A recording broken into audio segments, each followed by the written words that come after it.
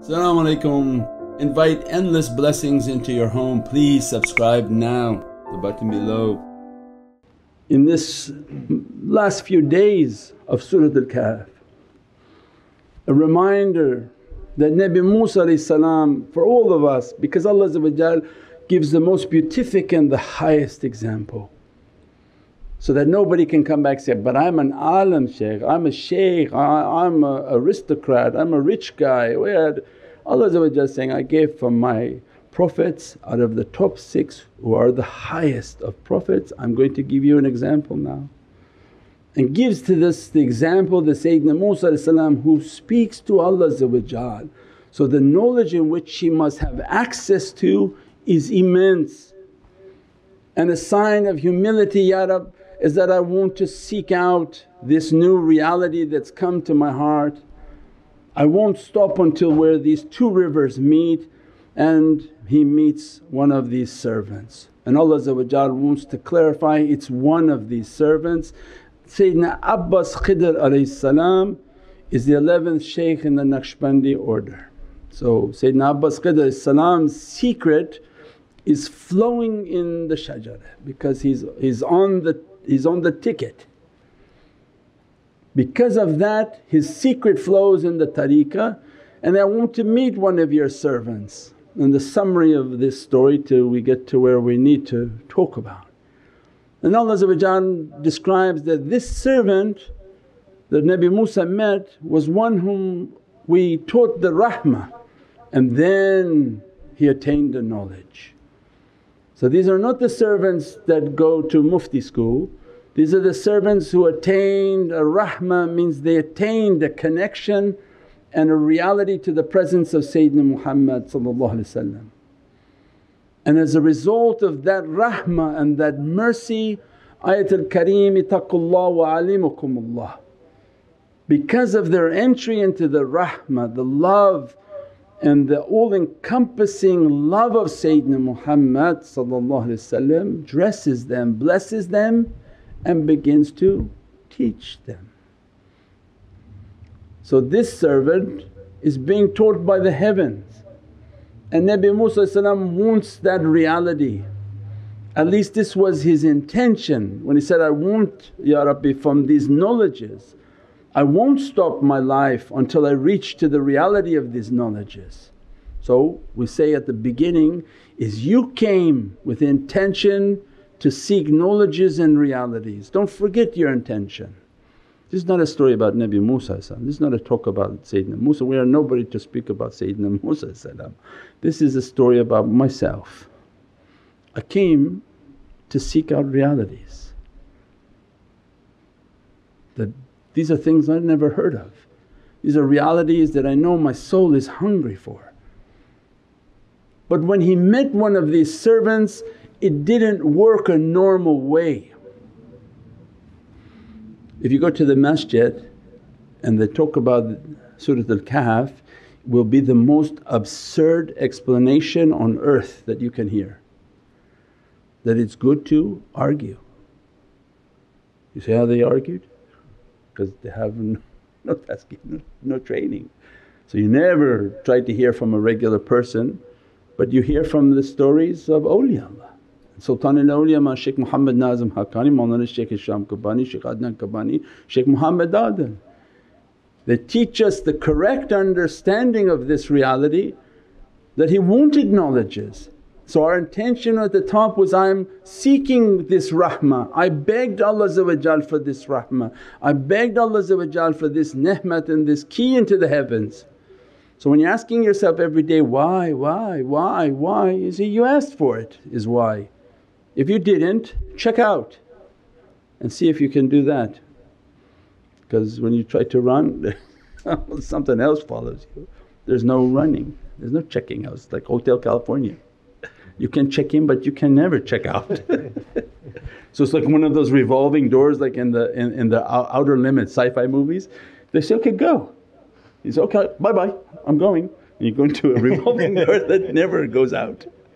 Wherever you do you come back in, oh you're still here again? So this is just a deception that you think you can actually leave. When you asked for it, you prayed for it, Allah enrolled you in it. So then now this dialogue with Sayyidina Khidr, he starts to lay out principles. He says that, you can never follow me. So the first meeting with the teacher is pretty tough. His warning to the student is, you cannot follow me. Not that, oh please come have kebabs, have baklava, have some teas, have everything, what would you like, how can we make it easy for you? Your email didn't get answered quickly, we're sorry, we're really sorry. Allah's giving an adab and nobody can even keep the adab that Allah has asked for. So when you find them nice, it wasn't Allah's order for them to be nice, it was Allah's order for them to be very aggressive in how they teach. But who can take that? Now you'll be sitting with one person and that's probably your own child because they have to go home with you.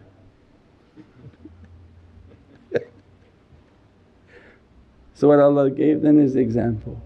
Sayyidina Khidr is telling the great Prophet of Allah, no, I can't teach you, why are you here? I want these knowledges, I want this knowledge to make myself rushed. I want to achieve a new level of realities. When to be rushed is to admit that you're not ripe. Rushed means you're green, right? Because you're saying, I want to be ripened in realities, I want to achieve a new state of being. And Sayyidina Khidr is telling Nabi Musa, you can't. How can you have patience with that which you don't have knowledge of enough, or you have a little bit of knowledge and it's not enough for you to be patient. It's going to be a situation in which you to become anti in that knowledge. So means what Mawlana Numani always says, little bit of knowledge is very dangerous. The little that you think you know is going to be your biggest wall into their reality. So that was the first warning. Allah gives the adab in Surah Kahf, not shaykhs making up their own understandings and making up their own stories. They go by Ayatul Kareem and Allah gives the adab that if you wanted to accompany those whom been taught by heavenly knowledges, one is to empty your mind, empty what you think you know, take a path in which you admit to yourself, a lifelong path, I know nothing. Why? Because we'll use this tool for the rest of our lives. If I reach a state in which I think I know something, how can Allah open a new horizon for me? Oh Ya Rabbi, thank you, I got it. Then there's no more growth. So this tool that we learned we use in all our day to day, I know nothing Ya Rabbi. Ana abdukul ajizu da'eefu miskinu zalim, Ya Rabbi astonish me, astonish me. Ya Daleel al-Muttahideen, that you're the guide of the bewildered Ya Rabbi means that bewilder me. That I know nothing, you make every cause, you make every opening, you are the guide of the bewildered Ya Rabbi, bewilder me. May put me into the ocean of bewilderment in which every moment the knowledges that are coming are higher and higher and higher. And that took with an understanding of emptying the heart, I know nothing, I know nothing. Whatever you want to teach me, I know nothing. And that's why then their system is not a discussion like with professors where as soon as you talk 20 people start to talk back. In the middle of your talking they're talking back and objecting, and that become like just a wild. It's a system in which they convey what has to be conveyed from their heart and the audience listen to it. If they liked it, alhamdulillah. If they didn't like it, Allah warns, be patient. Because the warning at the beginning of the journey is, you cannot accompany us because you don't have the knowledge, you won't be patient with what little you know on these subjects. So be patient and lock yourself to the shaykh because you're about to run. One thing happened, you're out. And that's why they ask you to support. If you're not supporting, you're running. Because the first time you don't like the talk, you're that's finished, I don't know what he just said, I'm against what he just said, I'm out of it, right? So they want to lock you. When you support and you're supported and you're supported and you're supported, you've enrolled. It's like you're in a college program, you paid your tuition, you're not going anywhere until you got what you paid for. I contributed, I want the knowledges, I want the reality. So now you're bound and locked into that understanding. Then if you're patient in the subjects you don't know, then Allah begins to lay out what happened. Nabi Musa came and began, said, just you be patient, I will be patient. Be patient with me and I'll be patient. I won't talk if anything happens. He said, then don't talk until I give you permission. So if you have a problem in something that I'm doing, you had no permission to talk. Not in if you're doing something wrong that you can abuse people, but in the subjects of knowledges, something that may be contrary to the knowledge or understanding in which the way you look at that knowledge, be patient. Take a life of being patient, learning how to chew on your patience, your anger, and bring your level of anger down, the level of your waswas is down. That's why you meditate, you do your salawats. If there's something was said that, Ya Rabbi, I don't know why it was said, why did He give the order like this, why when I asked the question He said, no you can't go. Whatever the issue is in your life, that's where they want you to now fight.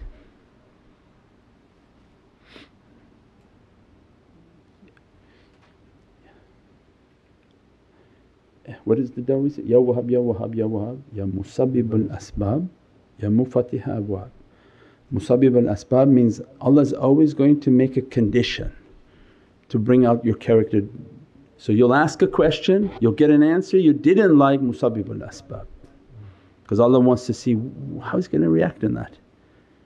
Is He going to give you the big, you're finished and I don't want to see you again, or I'm going to stay quiet. I'm going to stay quiet, I'm going to stay quiet. Then Allah, I'm going to open a door for you. Without this understanding of the school, without you remaining patient, remaining quiet, be patient, be patient, be patient, Allah wants to open a door for you. Not that you grab the teacher and shake him to listen to you and your point of view and your understanding and just, I wanted to tell you because you needed to know. No, because you wanted the reward from Allah. So Allah will always cause a condition in which there's a door to be opened. If you yelled and screamed and got angry, made a comment and cursed and whatever you wanted to do, that door didn't open, that became a much harder path for you. So they lay this principle down for us and teach and warn that there'll be many conditions, and as you get more into the tariqah it become 1,000 times more difficult, because the doors that Allah is opening are much higher doors.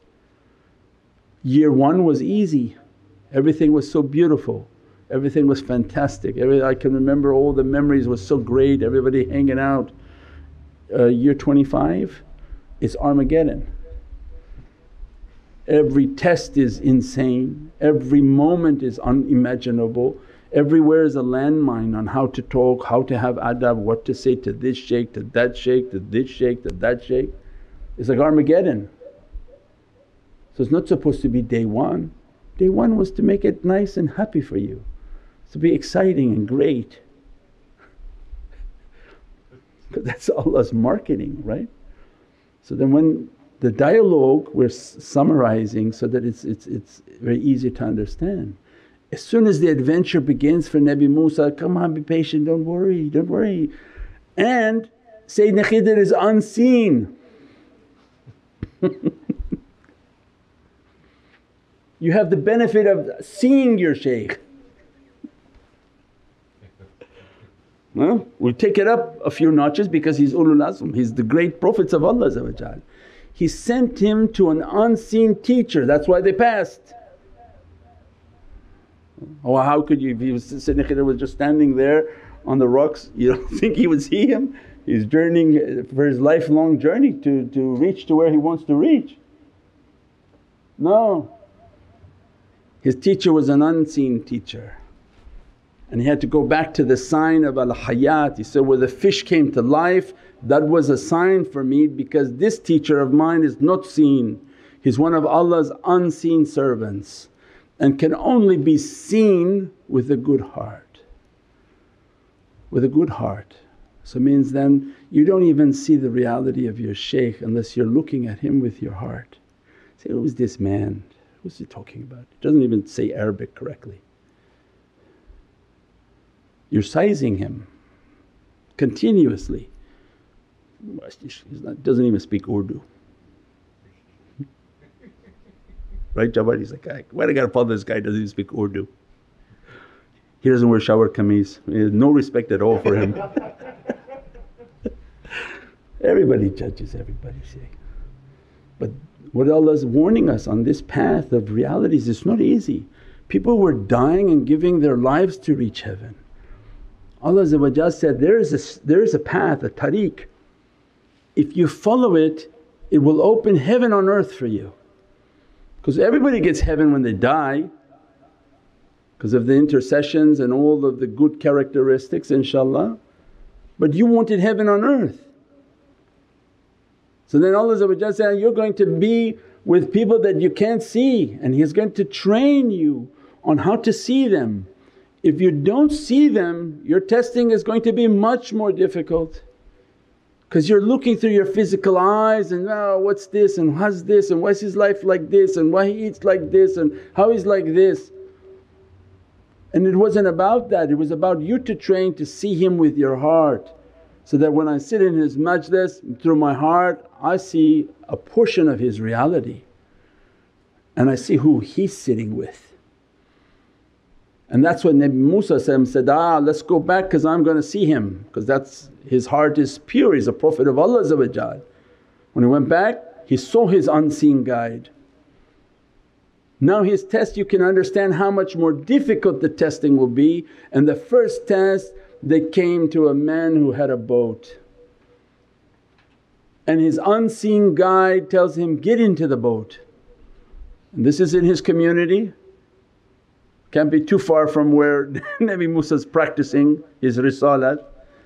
He gets into a boat with an unseen guide and the unseen guide starts to break a boat of another man. Is a Prophet of Allah is breaking a man's boat and that boat is the only sustenance for this man. So then you can see his level of anger, and because this was how Shams Tabriz was training Sayyidina Jalaluddin, that you're very rigid in your sharia because sharia of Nabi Musa was eye for eye and they're rigid in their understanding. And Allah wanted to soften him and give him an understanding that this boat that you're breaking, he's breaking a man's boat for no reason, for no crime was done and nobody can see his unseen guide and his community's watching him break the man's boat. That's one lesson. The main lesson for tariqah is that that boat was the man's way of sustenance. And he warned him that we have to break this boat because a devil or a bad king is coming and capturing everybody's boats. Means shaitan's coming to take your rizq. Shaitan is at a continuous state to convince you that your money should go to his people. He doesn't tell you to send your money to a charity, building casinos if you're a Muslim. But he says, come to this Wahhabi mosque building ceremony and build one of those Wahhabi organizations. And that's how shaitan operates with Ahlul Sunnah. He doesn't tell them to do completely haram forbidden things, he fools them with what appears to be charitable and noble causes. And that was the warning that shaitan will always come after your rizq. to take the barakah from your life and what you've developed of your life. He wants to develop His people and His murids and make His empire strong with satanic belief and satanic aqeedah. Every time you give to their organizations, you give to their foundations, you give to their charities, it made them much more stronger against Ahlul Sunnah. And that's all that warning was. So then what tariqah comes and begins to teach that Nabi Musa was told, break a hole in the boat and make the boat to go down. And we've talked for 10-15 years on that subject. So the first level of tariqah is to break their boat, not destroy it so they can never make a sustenance again. But as soon as they come into tariqah, Allah will begin to lower your sustenance so that you have a clear understanding, this sustenance is not yours, it's my paycheck, it's my job, it's my cleverness. No, if their du'a come through, whatever high job you had, they can get you fired to the lowest position in the company.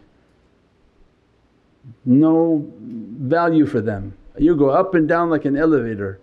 Next day they can promote you to be the president, the CEO, and next day they can put you in the mailroom. Allah has no limits, it's all written by Allah's program. When that sustenance drops, they have your full attention. Why? Because shaitan is playing with the sustenance. And the servant to have a taslim and submission. They begin to understand when that sustenance is dropped, there's a direct one-for-one correlation between their good actions and their sustenance. They do bad things, it's cut, there's no fish. They do good things, the fish flow. Like the spider web we said before at the beginning of the surah.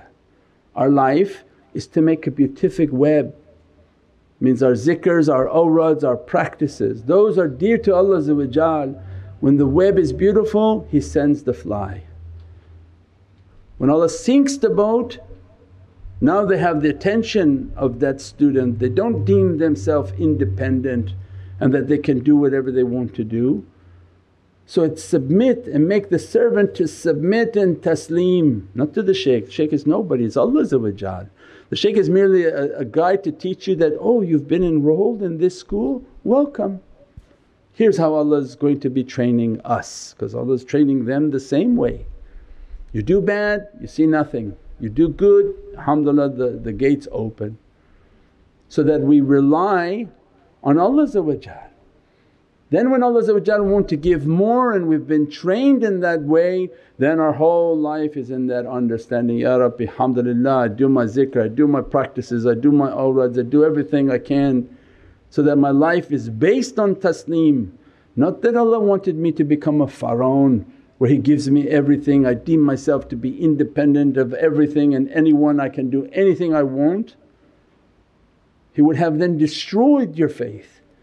When Allah loves you, sends you to this guidance, that's why then the first step was deal with their sustenance. The sustenance has to go down and begin to discipline the student, that don't let your boat ever to fall in the hands of shayateen. And then what Nabi Musa then started to argue with Sayyidina Khidr, why you broke this boat? Before I explained all of this they were arguing, why you broke this boat? Why? Because he's concerned, nobody can see his unseen guide. And all the people can see out in the lake is, why is this Prophet of God, he's breaking this man's boat.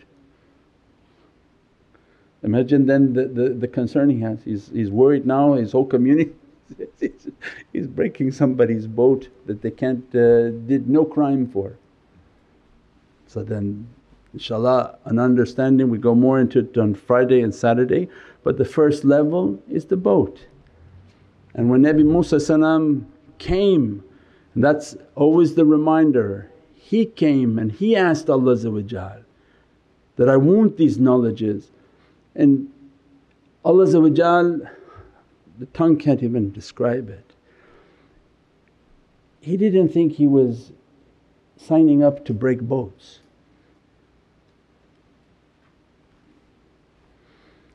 He thought it's just, I'm going to seek knowledges. I'm going to sit with a servant and he's going to sit there and give me tafsir after tafsir. Oh, which one do you want to know? Oh, I'm going to here's your tafsir, here's your tafsir. He didn't have any understanding that this is about breaking a boat. That's what we said at the beginning of the journey. He asked Allah, I want these knowledges, I won't stop until where the two rivers meet. Very specific of the knowledge he wants. He meets with Allah's servants and is now bewildered that what is a breaking of a man's boat, an innocent man's boat. I'm now being ordered to break his boat. What does this have to do with me seeking knowledges? The irrelevance of what he wanted and what he deems he's being tested with. This is food for thought for us.